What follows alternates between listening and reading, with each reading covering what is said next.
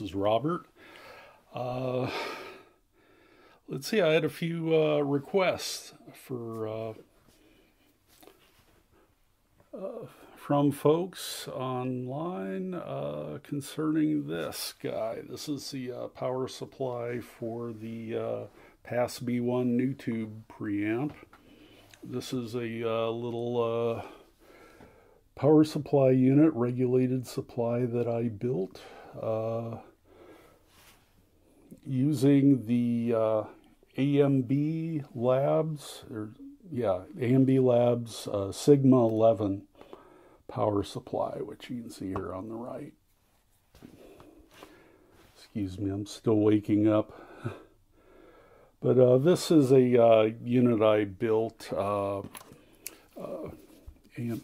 AMB sells the board for the unit and a good portion of the semiconductors. All the others are easily found on DigiKey or Mouser. I think Sigma even sells the heat sinks, but I just learned that you can screw them into the board from underneath. I didn't have to put these little loops in here and solder them in to hold them. But anyway, that's me being silly. But anyway, this is a basic power supply unit. You can see I'm using a combination input jack, switch, fuse here in the middle, then the IEC socket on top. It's going into a 10 amp Korg EMI line filter. So anyway, here's our input switch. We're going into the Korg. Whoops, helps if I show you what I'm doing. But here's the input circuit. You have the switch contacts down here. They're going to come into play later. I'm going to do an upgrade to this that I forgot about when I built it. But anyway, we're going into this device here, which is a Korg brand EMI filter. This filters out high frequency electrical interference that may come in on the power line from switching power supply devices in the home, or RF energy outside the home. Depends. Anyway, something I like to put on my preamps just to keep the supplies clean. But anyway, we're going into a toroidal power transformer here, and this one's a grotesque overkill for what it's being used for. I forget how many volt amps this one is. I think it's like 100. I think we only need about 25 for the NuTube. Anyway, the output of it is going into the board over here on the left side of the board. Oops, try and keep out of the shadows here. I put in a zillion more lights overhead, and I still have shadows and issues. Anyway, down below here is a star ground, and I'm still looking at ground solutions. I'm not sure this is the most optimum one. I may end up disconnecting this connection here to the power cord ground. Anyway, we go into the Sigma board. The Sigma 11 is a single supply regulated power supply. It's the baby brother to the Sigma 22, which has dual supply. So you can run like plus or minus 15 volts for an op-amp supply unit. Since I only need a single 24 volt supply, the Sigma 11 worked fine. So the regulation, or pardon me, the rectification is on the board, and these are MUR type high-speed rectifiers, which I thought was a very nice point. We're going into, I believe these are 4700, 2200 mic input filter caps. Well, let me show you the schematic. There we go. So basically have your AC in, here are your rectifiers. They're bypassed with small value pico caps, the main filter capacitors, which are showing the 22200s is adding up to roughly 4700. You go into a pre-regulator here with a lot of capacitance on it, input, output, and the base of the pass transistor here. It's an interesting design. It looks like he's trying to isolate the supply for the input stage of the regulator from the actual pass transistors over here. They have their own supply going through. But this is kind of, looks like a capacitance multiplier, possibly type regulator. This is the heart and soul of the regulator. It's a discrete transistor device, which gives it a wider bandwidth, better speed usually than the all-in-one monolithic regulators.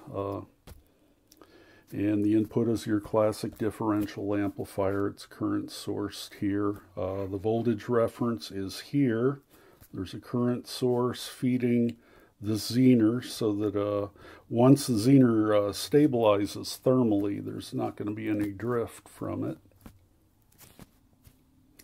And then the output is set by this. I believe R10 is the main one, but you have here are your pass transistors up here, which you have a pair of them for high current.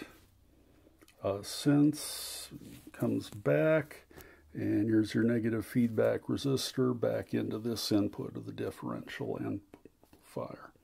But anyway, you set up a voltage divider here, which I believe R10 is what's setting your output voltage, if I recall.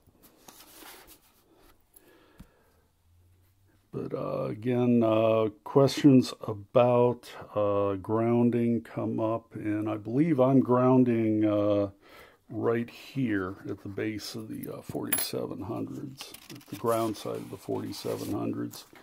But anyway, many of the parts are available on the AMB Labs website. Most of the odd to find semiconductors and things are there. The rest I just, like I said, I found on Mouser, I believe. But that's about it. Anyway, so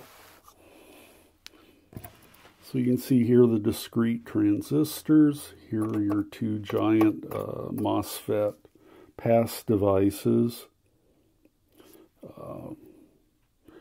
Let's see, I believe these are, not sure which is the Zener. Which number is it? D5. So it's this one right here is the Zener reference. Anyway, you can use as nice parts quality as you want. I ended up using the Vishay Dale resistors because I like them so much. These are their RN55 series, mil-spec types. Some WEMA caps in here. And I believe most of the electrolytics are Nichicon. Anyway, you have a little status LED. I should drill a hole in the front and mount that so you can see it from the front. But I feel it's kind of redundant. I mean, if the power light comes on the NuTube, I figure this is working. So I don't, I'm not terribly concerned about that. This is the output, and here's the nice thing was I was able to choose an exact cord connection that fits into the NuTube without having to use any adapters or other weirdness. But anyway, what I am going to do, and see if I can get some light on the subject here, is the contacts for the switch, there are actually 2 sets of switch contacts, and I've paralleled them for higher current. But one thing I forgot to do was add a capacitor across them when I put this unit together. And that helps keep the switch contacts from getting burned and pitted by the current, instantaneous current as the switch connection is made. But you have to be pretty picky about the capacitor you put in there. It has to be pretty rugged, and it's best to use one type that's called an XY, or safety capacitor. This one's made by Vishay, and it's rated, I believe, at 500 volts. So it's got more than enough voltage rating for what it'll ever be exposed to. But the thing about a safety capacitor is some capacitors can short when they fail. A safety capacitor will always open up. So it's a nice thing to have, and keeps you from getting a hot chassis should something go wrong. So anyway, we're going to pause things, and I'm going to mount that capacitor in there, and we'll get a look at that, and then I'll hook it back up into the system. Okay, so if you look now, there's a little capacitor in there across the switch contacts, and that should save it from any future wear and tear. So the next thing we have to do is hook all this up and listen to it. Okay, part 2. Okay, here we have the power supply under the Korg NuTube, and on top of it is the cord DAC, the cutest DAC, pardon me. And I wanted to talk a little bit about the cord cutest. It's a very nice DAC. I was very impressed with the technical discussions on the cord and their, multi-bit filters and all this. They're thousands and thousands of bit filters. But when I got it, I could hear, yes, it was detailed and so on, but I was also rather disappointed because it had a edgy, scratchy quality to the sound. And for once, I was correct in my first assumption that it was probably being caused by the switch mode power supply that powers it. There's a little mini USB jack on the back here that powers this guy from the usual 5-volt switching wall wart.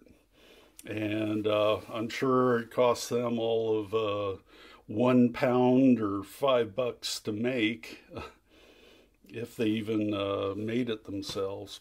Anyway, I tried, the first thing I tried to improve that was the this guy, the iPower wall wart, and it is better filtered. It does sound better, but it still imparts a bit of an edgy quality. Sorry to bounce you around there. And that's the next thing I tried was a battery pack that I had sitting around for camping to keep phones charged when I'm on camping trips. And sure enough, it sounded much better with the battery. So, well, rather than for a week or 3, I was charging batteries and running the cord DAC off of those. And then I got this guy down here that you see with the blue LED. There it is. It's an MCRU, yes, MCRU linear power supply, LDA, and God, I need to dust it. Amazing how audio gear collects dust. But it comes with this little, it has a cord out the back, and they actually put a second stage regulator on the cord, which then goes into the back of the cord Cutis. There you can finally see what the Cutis looks like. But anyway, that definitely, I mean, that made the cord sound a lot more, it lost that scratchy, edgy quality. You could argue it might have lost just a bit of detail that was being, I would say, overly enhanced by the edgy quality of the switching supply. But the end result in the long run is much more natural sounding. So I think it's a win. Which, of course, since the NuTube had been powered by a switching wall wart all this time, I said, well, let's see what we can do about that. And that's why I went ahead and built the Sigma 11 supply for this. And it's done the same thing for the NuTube. Subjectively, it may have lost just a hair of detail, but what it gained was a more natural, smooth quality through the mid-range and upper treble. So I feel it was a win there as well. So now that I've talked about all this, let's see if we can play it. I'm not sure what I want to play, but we'll see. Oh, one other thing I should probably show you. These are the Giger cables, named after the man who, the artist who created the Alien. But they're my over-the-top, completely braided cable. I figured out the equivalent wire gauge is about 7. So that's, I would say, more than enough overkill.